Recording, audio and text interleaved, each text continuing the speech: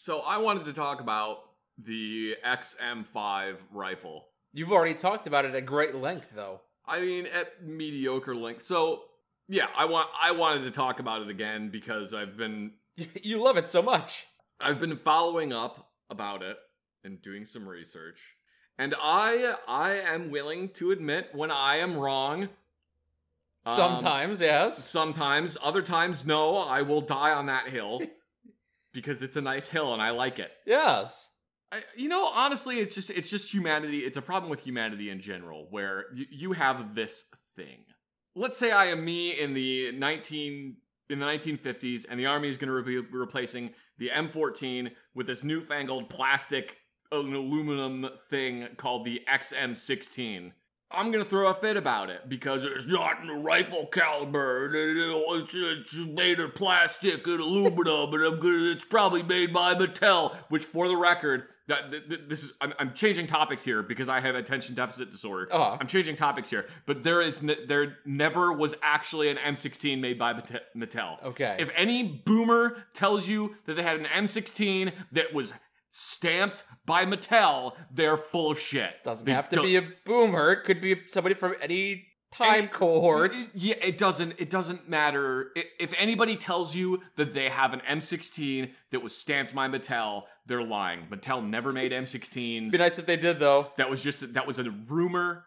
That was a rumor that people propagated because it was made of plastic and it was so easy to take apart that a child could do it. That is full of shit. 100% lie. It was made by Milton Bradley.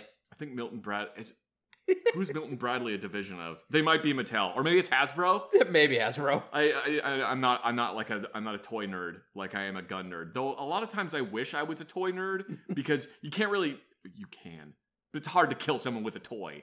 Why do guns have to be my special interest? Why couldn't it have been garbage trucks? If you bludgeon somebody with a toy hard enough, then Why did the thing that I love, that I really like and I really care about, have to be a political issue? I don't know. Why couldn't I have been interested in garbage trucks? I don't know. Anyway, I'm getting way off topic. You are very much. I'm so far off topic. People in general have a tendency to prefer the thing that they're used to. So myself, because I was trained with the M16 and M4, and I would consider myself an expert on the M16 and M4 series of rifles, or AR-15s in general. So when the military is like, hey, we're replacing these, my instant reaction is, no, you're wrong! Dude, it's a perfect weapon! There's nothing wrong with it! Oh my god, you're so dumb! The same reaction you had to the sights you mentioned? Yes, I'll get to that in a second. Thank you for bringing that up, because I almost forgot about that. You mentioned last time how they were adding optics to their firearms, and you didn't think it was a good idea, and they're all gonna brick and... Oh, yeah, with the red dot sights, yeah. That is a very distinct problem. I've been doing a lot of looking into this. I've watched quite a few different videos on it. Basically, anyone that has a video on the XM5, or the SIG MCX Spear, as it's now called, or as the civilian version is called. I've watched all the videos on that. I've done a bunch of reading up on it. I've talked to quite a few people that are in the firearms industry about the SIG MCX Spear. Haven't gotten your hands on one yourself, though. No, I haven't gotten my hands on one because they cost $8,000 on the civilian market. That would stop you. No, that would. Generally, anything over $2,000 is I have to really, really think about whether I want to spend that kind of money. Anything over $2,000 for a weapon, I basically have to be yeah, but why? Why would I spend that much money on this thing? Anyway, from everything I've seen, the SIG MCX has actually been a very good rifle. It seems to work very well. One of the concerns that I had about it being heavy is still very true. The fact that it's heavy is still very true.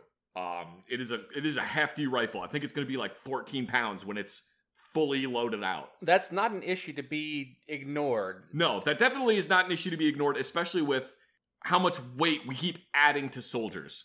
Because in World War II, the average soldier was carrying maybe 20 pounds of gear.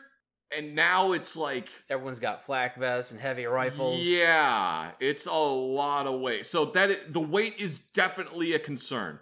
And when I had said earlier in the last video, one of the things I had said is I think it would make a very good DMR, but I don't think it's going to be good for standard infantry service. The Army is serious about adopting this as their standard rifle. They really want this, do they? They really want this. I am still concerned about volume of fire, but not for the reason a lot of people would expect. When I say I'm concerned about volume of fire, people are like, oh, he's concerned about the fact that it's going to be uncontrollable on full auto. Apparently, this rifle is actually very controllable. Okay. On full auto, it's very controllable. The recoil is not bad. It's a very mild shooting rifle, which is good. My concern is magazine capacity, because it's kind of hard to get more than like 25 rounds out of a full rifle caliber magazine. But I will say, I spent a lot of time in the military just using 20-round mags because it was more convenient. How is it more convenient to have a smaller magazine? Because it doesn't stick out as far out of the bottom of the gun. If you're laying prone on the ground and you're trying to get as low as possible, having a 20-round magazine means you can get even lower to the ground. Or you can hold your firearm sideways, just tilt your head to the side. Yeah, that is another thing. But the 20-round magazine doesn't really concern me that much. And speaking on the topic of like full auto, about whether or not it's controllable on full auto, this is entirely my personal experience. I don't know about like frontline infantry because I was not frontline infantry, so I can't speak to how they would normally operate. But in a open warfare type scenario, anytime I did training for like an open warfare type scenario, I primarily used semi-auto anyway.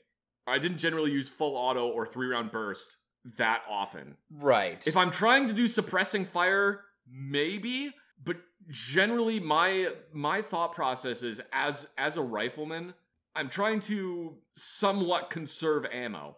So I'm trying to do more careful aimed shots. I'm not just flipping the thing onto auto and going brrr, and then dumping it, slapping a new magazine in there and going brrr, and then slapping a new magazine in. Just doing that over and over again. I'm doing sustained fire on semi-auto so that it's more, I'm increasing my hit probability. Sure, yes. So I don't think the fact that the rifle really is only going to have 20-round magazines, or that it has, because it is actually controllable on full auto, apparently. Apparently, okay. Based on the research I've done, it is actually controllable on full auto, and the 20-round magazines I don't think are a huge detriment. The problem is because it's a large caliber rifle, that means you carry less ammo now. Why do you carry less? Because the rounds are bigger. So for basically, you could carry 120 rounds of 5.56 or maybe 100 rounds of 7.62. So what you're saying about these new rifles is that the bullet is bigger, the weapon itself is heavier. Mm-hmm. Is there any substantial increase in accuracy or punching through armor for these new firearms and bullets? Yes. There is actually an increase in armor penetration at distance, and accuracy. You are getting improvements on all of those ones. But is it substantial enough to warrant a new firearm? I think so, yes. Really? Yes. I think that when the technology improves to a point, yes, it is definitely time to consider that upgrade. I'll give you an example. I agree with that sentiment. I just don't know if we're at that point yet. Are we? I think we are. I'm not keeping up on the firearms. If we can punch through twice as thick armor with these new bullets, I guess. I think we are. The main reason the Army is going to this new one is because they're more concerned now about a peer-to-peer warfare than they were in like 20 years ago. In the early 2000s, most of what the Army was firing was asymmetric warfare of full-scale military versus an insurgent force. Mm. So at the time, I would argue that an intermediate cartridge would make more sense then. Mm-hmm. Because they're more concerned about a peer-to-peer conflict, and because body armor has become so common in those militaries, or just any like the U.S. military, for example, now issues like full body armor for everybody. Yeah. Because they're concerned about that, they're going with a larger caliber projectile that is actually capable of punching through armor. An example of basically technology improving to a point where now it makes sense to do it is in the early 2000s, putting an optic on a handgun was just like baffling. The only people that were doing that were competition shooters, and they were putting these giant Seymour red dot optics that were honestly pretty fragile for an optic. I'm not talking about like you sneeze on it, it's going to break, but it's not something that you would put on a weapon and then try to go into combat with it. Okay. It's going to break in 5 minutes. You're going to get out of the Humvee, you're going to bonk it on the door, and it's going to shatter. So in the early 2000s, putting an optic on a handgun didn't really make much sense. Now we're at a point where basically every single handgun manufacturer, every single major handgun manufacturer offers an optics-ready version of their handgun from the factory that's just set up to accept the red dot sight. I would be willing to say that within the next, 10 years, it will be odd if you get a gun that doesn't have the ability to mount a red dot. I would say if you don't have the ability already, it's kind of weird. I feel like even if you don't want a red dot, most guns should be standardized to have the ability to put one on. Yeah, I mean, there's always going to be exceptions to that rule, like collectible handgun. Like, if you want a handgun that looks like a... Unless you're getting, a classic model... Yeah, I mean, if you want a gun that looks like a military issue 1911 from 1940, then yeah, you're not going to put a red dot on it. No, I'm talking about excluding collector's editions. Yeah, but I think most handguns that are going to be designed for sports shooting or personal defense or duty carry, anything like that is going to be set up to accept the red dot now, because red dots are such an improvement over iron sights. They are pretty cool. So that is an example of we've improved to a point that now it's time to accept this new thing. One of the things that I didn't bring up the last time we were talking about this was the absolutely fuck off massive chamber pressure of the 6.8 cartridge that the Army has adopted. If there's a lot of chamber pressure, then there would probably be a lot of kickback unless the rifle was designed around it. Basically, yeah, it's designed around that, but also it's the chamber pressure doesn't really affect recoil as much as you think. It's more Newton's laws of equal and opposite reaction. So when you have a bigger bullet, it's going to impart more recoil on the gun. That's why a 12-gauge slug has more felt recoil than a 5.56 projectile. The 5.56 projectile is actually going faster than a 12-gauge is, but because a 12-gauge is a 1-ounce slug that you're accelerating to faster than the speed of sound, you have the exact same amount of force being imparted on your shoulder in the opposite direction. So this new rifle is well designed around this new bullet. Yes, it is. And the new bullet was specifically designed to go in this new rifle. Anyway, the huge chamber pressure it has, which is if I'm recalling this correctly, is in excess of 80,000 psi inside the chamber. I wish I could give you an example of other ones. I can't remember exactly what other ones are. It's suffice to say that most other firearms have a much lower chamber pressure. This is stupid hot. Having said that, the only time you're getting that massive chamber pressure is when you're using the combat ammunition for it. So with grenade launchers, multiple types of ammo, but the two main types of ammo you're going to be using are practice ammo, which is the chalk rounds, and then high explosive ammo, or high explosive dual purpose, or whatever. Are you saying that this new rifle has military cartridges and civilian cartridges? Yes. It has military cartridges, and then it also has training ammo. The training ammo is just the normal brass shell casing with a standard lead core projectile in it. This is the ammo that you will be firing most of the time while you're in the military when you're doing training. Or if you're a civilian and you own one of these guns, this is the ammo you'll probably be firing because it's not nearly as expensive as the other ammo. It's weird that they're calling it training ammo. It's still lethal. Oh, yeah, but it's ammo that you use when you're doing training. Still, I wouldn't associate. When you hear the word training ammo, you think, oh, like a blank. No, I still think it's probably lethal. Well, maybe... when I think blank ammo, I think blank ammo. I feel like there's going to be more than one instance of someone going, "Don't worry, it's just training ammo." Blam! It's going to happen. If you're going to call this training ammo, there's going to be a problem. I don't think there will be.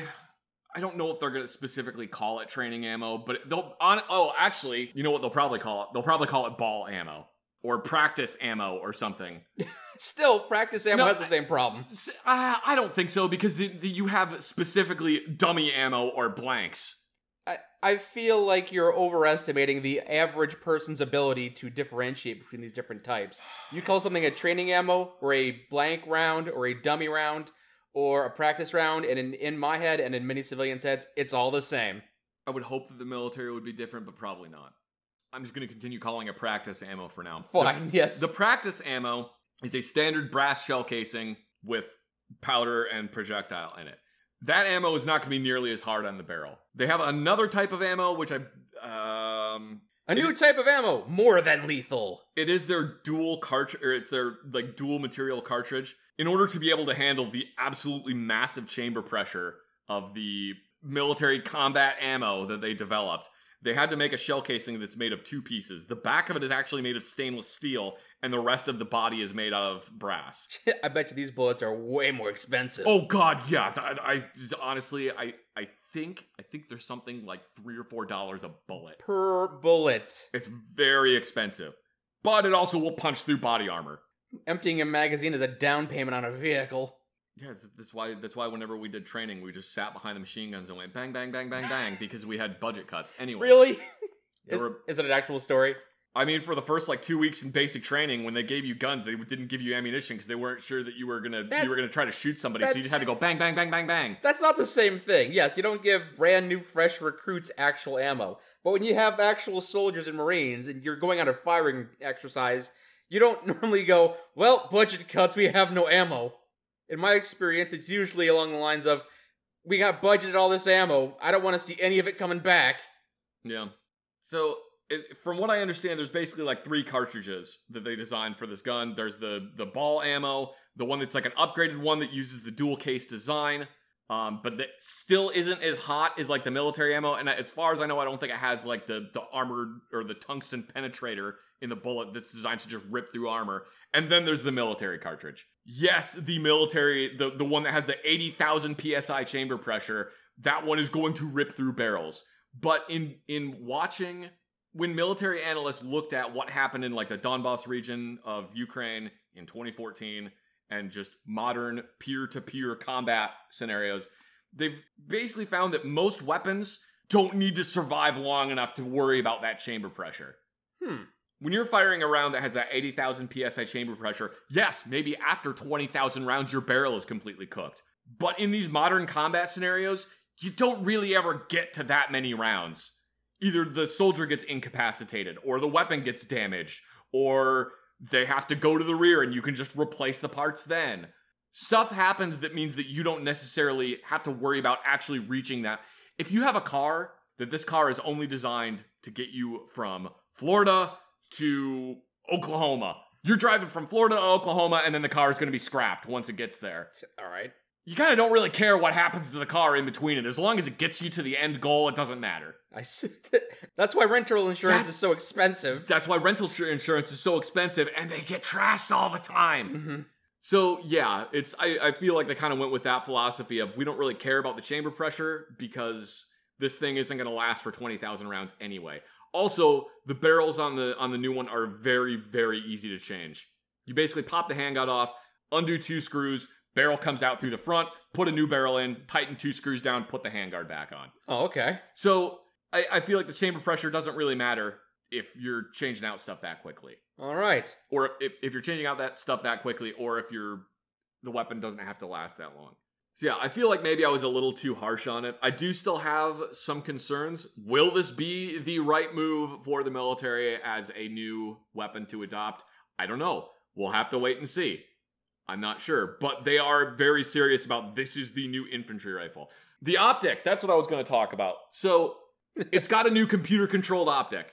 I did not know initially that this new optic that it has is what is called an LPV, a low power variable optic. It's basically a normal hunting rifle optic, only you can go from 1 power, which is no magnification, up to whatever. I don't know what the new one for the Army is. I believe it's 8 power. So it zooms out and in. I've used LPVOs. They work very well. They're really good optics. The nice thing about them is it's magnified optic. That you can run it on 1 power, so you can use it like a red dot sight. Right. And then you can increase the magnification up when you need to make longer or more precise shots. Wasn't your initial concern with that its frailty? Yes, the computer-controlled part, I am worried about that. But because this is based on an LPVO, because it's based on a variable power magnified optic, if the computer part fails, you can still use the optic. As a 1-time sight. No, you can use it as a 1 to 8 power sight. It just won't be giving you the ballistic calculations that the computer would normally do. Oh, okay. So now you have to use it like anybody would use an optic now, where I need to know at this distance how far up do I need to aim. If there's this much wind, how far left to right do I need to aim? You have to do all those calculations in your head. You don't have a little computer going, oh, the target's at this distance, point here. Yeah. You don't have a computer adjusting the optic for you. Yeah, you no longer have a computer eliminating the need for Kentucky windage. Yes, exactly. So I did not know that. When I was originally reading about this, my knowledge of it was, it's a computer-controlled optic. I'd looked into it a little bit. I did not realize that it was that the whole system could be used without the optic. I thought the Army was going fucking all in on having a 100% integrated computer-controlled optic. You were witness to so many awful decisions by the Army. You just assume any decision they make is going to be a bad one. Kinda, yeah. When I heard about this optic, I was thinking about the OICW, which was just an absolute fucking nightmare of a gun. I was thinking about one of the machine guns they had designed. I forget what it was, but it was basically like a 20 millimeter machine gun that had an integrated computer optic in it. That if the computer optic went down, you can't use your machine gun anymore. Because it's not, the computer optic is no longer ranging for you and telling the rounds when they need to detonate. So that's where I came from thinking about this optic. I did not know that it basically was if you had a little computer controlling your magnified optic. So I'm going back on what I said about the optic. I think that if this is the scenario, it's probably a good idea. Okay. We'll see how well it holds up to abuse, but I think that this is an interesting idea, and I kind of want to see where it goes. Let's see if this dog has legs. Sure. I still have to say, though, that the weight is going to be a big problem, because no matter how good a rifle is, no matter how technically proficient it is, no matter how good it is at punching through armor, the average person isn't going to see much use with it. Maybe at most 1% of their military career, but they're going to have to carry it around 99% of the time. And it's gonna be a pain in the butt. The weight is a lot, and it's gonna be a pain in the ass. People aren't gonna want to have to deal with it. 14 pounds is a lot for a rifle. I get annoyed when my guns weigh 10 pounds. And the other problem with its weight is that it's front heavy. Oh, it's not like so. It's even worse. Yeah. Yeah. It's like the VHS-2 that I have, or Springfield Hellion, with an optic on it. That thing weighs about 9 pounds, but it's very well balanced because it's a bullpup. Because it's not front heavy, you don't notice the weight as much. When you have 14 pounds and it's all hanging right over where your support hand is on the gun, that gets real annoying. You would say that before they properly adopt this, they need to rebalance it, perhaps? I'm not sure. They add a counterweight to the back end, now it's 20 pounds. Yeah, I'm really not sure. Is it a sling thing? Can they fix it with a sling? I mean, yeah, you can put it on a sling, but that's still a lot of weight. The thing I was pushing back on you with it is that most of the soldiers that are going to be getting this now are frontline infantry. So they're the ones that are going to be getting it and then actually using it a lot of the time. It won't be a thing of where they're carrying it around and then only using it like 1% of the time. Okay. Will this be a good thing? I feel like it's a good rifle. I feel like it'll work well. I don't think it's like the M14, which was a massive mistake. Will it be a good fit? I don't know. We'll have to wait and see. Okay, I guess we'll leave that to the powers that be, the people that make those decisions. They will make the decisions, and we will be here judging them. We'll be here silently judging them. No, we're not silent about it at all. No, yeah. We will be here judging them and being like, you made the wrong decision! Oh my god! Yeah, a bunch of people gave me flack in the previous one for bringing up the Bradley War, or the Pentagon Wars. I apologize for that. I am not a tank nerd. Sorry you guys didn't enjoy that movie. Jeez. Yeah, so yeah, the guy that is based on is a divisive character, we'll say. The person who made the movie, or the person that wrote the book that the movie is based on. I forget what his name is. It doesn't matter. Take that, author. He was basically part of procurement. He had an axe to grind with procurement and the U.S. military and the Army as a whole because they didn't adopt the thing that he liked. He had an axe to grind. So basically, he took it out on the Bradley. He took it out on the Bradley infantry fighting vehicle and was like, "Oh, this thing's a piece of shit because you didn't like what I liked." The Bradley had some legitimate problems. It did have some legitimate problems. However, those were all addressed before it actually went into service. Oh, okay. Yeah, I said some things that were incorrect about that. I was misled on that. I am not a tank expert by any stretch of the imagination. And for that matter, neither are most of you. And if you want to go one step further, you're not even a gun expert. You're just a passionate aficionado. Yep, I would argue that I am an expert on the weapons that I knew how to repair while I was in the military. Mm-hmm. But this gun, this XM5 that you know, I'm not an expert on that. Yeah, I would not consider myself an expert on most firearms. In fact, I would argue that the only guns I'm an expert on are the M16 and M4 series of weapons. Yeah, me too. You're not an expert on those. I know they use different 5.56 caliber cartridges. You're not an expert on those. Ask me anything about them, I'll tell you. Okay, fine. What is the optimal rifling twist for a 55 grain projectile? 4. I hate you. Am I correct or am I correct? No, you are not correct. So, yeah, I was incorrect on many things about the Bradley. I'm sorry. Again, it comes back to that whole thing of, this is my favorite thing. How dare you say bad thing about my favorite thing? Why didn't you adopt my favorite thing? Because if that was still the case, then we'd still be using fucking boats with sails on them and black powder cannons. Mm-hmm. Because why would you ever say that? We would still be bonking each other with sticks, because why would you ever improve pointy stick bad, round stick better? This firearm won the First World War, so how could it ever be bad? Yeah. One of the things that is just absolutely stupid to me is they designed the Bradley with, they're basically modified versions of M4 or M16s that stick out the sides of it. Okay. Originally, they were just supposed to be ports that you just shove your gun in the port and then shoot out the port. And they actually had things like this in World War II, where it was you would stick a grease gun out one of these little firing ports so that if there were infantry near your Bradley or near your vehicle, you could shoot at them without having to get out of the vehicle and expose yourself to shoot at the enemy near your vehicle. So they decided they wanted these on the Bradley, so they put little firing ports on there. But then they were like, oh, but then technically, like, the firing ports are kind of dumb, so why don't we replace the firing ports with a port firing weapon? So it's a weapon that goes into that you can shoot out with. Okay. But then you just leave the gun in the port. Strange.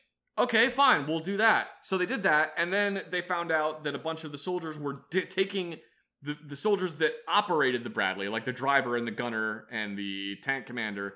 If they had to get out of the Bradley, they were taking the port firing weapon with them because it was smaller and easier to carry around than a fucking M16A2. They were like, yeah, we'll just take this thing instead because it's smaller and lighter and easier to carry around. Well, and somebody in the budget office didn't fucking like that.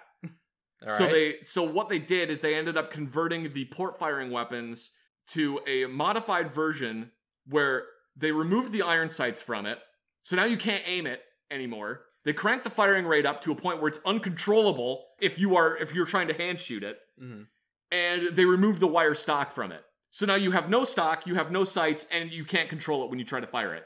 Because they didn't like the fact that soldiers were taking it out of the vehicle and running around with it. Again, soldiers choosing to go for the lighter of the two weapons. Yup. The more easy to handle weapon, yeah. Because if you're in a vehicle, if you're driving a Bradley, if it's 1985, you're driving a Bradley around, you have to get out of the Bradley and possibly engage some infantry, and you have to climb out through this thing that's about the size of a manhole cover. Mm-hmm. Are you going to try to climb out of this thing the size of a manhole cover with, one, an M16 with a 20-inch barrel that the overall length is like 40-something inches, or two, a different version of the M16 that is like 26 inches? I'm going to take the shorter one. Right, yes. But yeah, somebody was real mad about that, so they modified these port firing weapons to be a thing that is basically uncontrollable unless it's in a port. Probably because the name of it was the port firing weapon. So they went, why are they taking it out of the vehicle? It's for firing out of a port. You're not supposed to carry it with you. Mm-hmm. So anyway, I got off on a whole tangent there. That's just how it goes. Yep. That's what I do. I got brain problems. I like to talk about military stuff. In summation, you love the Bradley. I don't love the Bradley. And I didn't hate the Bradley while I was in the military either. I have no ill will against it. It's a fine infantry fighting vehicle. There still were budget overruns on it. There still were problems with it in development, but everything has problems in development. Mm-hmm. Every weapon or thing that the military uses has problems during development. So I was incorrect on that. I'm sorry that I was incorrect on it. But sometimes y'all tank nerds are absolutely fucking intolerable. So you don't love the Bradley. I don't say that. It's fine. I don't have a problem with the Bradley. Okay. You're indifferent to the Bradley. I guess, yeah. It's fine. It is kind of big, though. Like, the BMP, it's kind of tall. I can't keep it in my garage. It's kind of tall. The BMP, like, the Russian BMP is a lot shorter, but also the Russian BMP was designed in, like, 1960-something, so... It's only short because it's malnourished. So, in summation, this is not your favorite tank. No, well, actually, no, it isn't my favorite tank. Haha! It is not my favorite tank. Do you know what my favorite tank is? Yes. What is it? Shelly. Who is Shelly? You don't have a tank named Shelly? No. Okay, I guess I don't know what your favorite tank is. Oh, okay. My favorite tank is a Stridsvagen 103. That was my second guess. Was it? Was it really? Yeah. What's Yes. my favorite part about the Stridsvagen 103? You like the Stortzwagen's treads, and also its barrel. Just saying things. just having fun with your mouth words. It's my favorite thing to do.